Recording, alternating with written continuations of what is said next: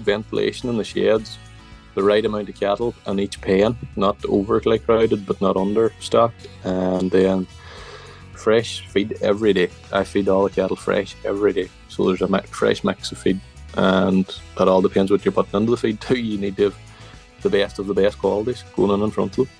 Hello and welcome to the Beef Edge, the Teagasc Beef podcast, for all your latest news, information and advice for Irish beef farmers. I'm Catherine Egan, and on this week's episode I'm joined by DairyBeef 500 farmer Gareth Peoples from County Donegal to discuss how he finishes stock on his farm and maximises performance. Gareth, you're very welcome. Can you give some background for listeners what beef system you operate? I'm operating dairy calf to beef system, all steers, finished under 2 years of age. Just trying to make it as efficient as possible. And I suppose with the programmes, a big help too. So it is. That's great. And what kind of calves are you sourcing, or how do you go about sourcing them? They'll be all freezing bred calves. A couple of Angus through it, but not too many, just mostly freezing. Yeah. And are they a combination of bulls and heifers that you're buying, or just... No, all bulls. And obviously the management of them is very important. How do you manage the calves from once they arrive on the farm? Once they arrive on the farm, hey, they're all vaccinated for pneumonia, and to be well managed for the first few days, getting them moved from whole milk with the other farmers onto powdered milk, and just well monitored after that, depending on what they would need. And Gareth, can you talk through the management of the weanlings before they were housed? Aye, well, before they be housed, they be vaccinated with RSP and PA1, and the backs be all clipped, and in general, there's not a wild lot more they get done to them. Like they be all dosed way prior before coming in. And from a silage quality point of view, Gareth, it's key for every beef system, but for your system in particularly, when you're looking for maximising performance over the winter, what kind of silage quality are you looking for on your farm? Oh, it's the best top quality that I can possibly make, So, we cut two cuts went into the pit here this year. The first cut was on about 16th of May, and the second cut was cut on the 6th or 7th of July. It'll be I haven't got the results back yet. I've taken the test, but I haven't got the results back yet. But I'll be expecting to be some of the best silage we've ever cut, I would say, this year. That's great. And you've built a new shed.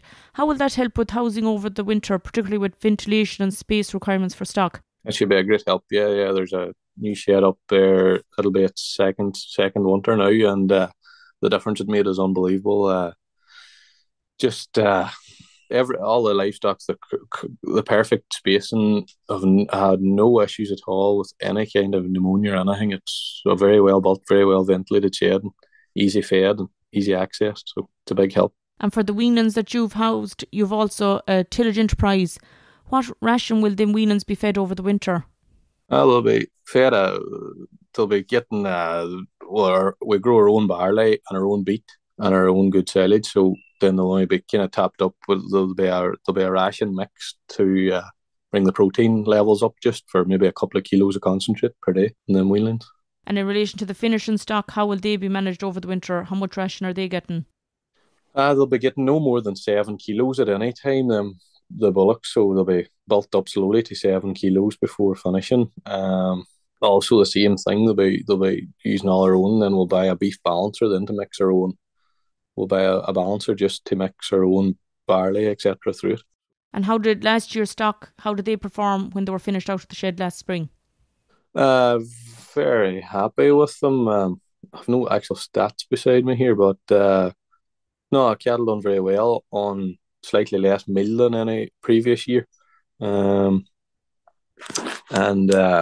like very similar weights and stuff to everything was killed last year, averaging around 320 to 330 roughly dead at under 2 year old, 23, 24 months max. Gareth, gaining as cheap a weight as possible over the winter is very important. What are you doing on your farm that other farmers could implement to maximise performance that you find important? The shed, good ventilation in the sheds, the right amount of cattle in each pen, not overly crowded but not under stocked, and then fresh feed every day. I feed all the cattle fresh every day. So there's a fresh mix of feed, and it all depends what you're putting into the feed too. You need to have the best of the best qualities going on in front of them. And are you drafting cattle in according to weight when they come fit to finish, or how are you pinning them accordingly in the shed? They would be penned coming in off the grass to be weighed the heaviest, or they'd be penned according to their weights at the start of the feeding, and then there might be another changeover then halfway through if there was ones doing slightly better, slightly worse. You would change it up again, but no, that's the way I would pen them. The bigger cattle be fed both slightly quicker to get away slightly quicker. That's great, Gareth. Thanks very much. Some great insight into your beef system. Thank you. That's all for this week's episode, and my thanks to Gareth for joining me on the show.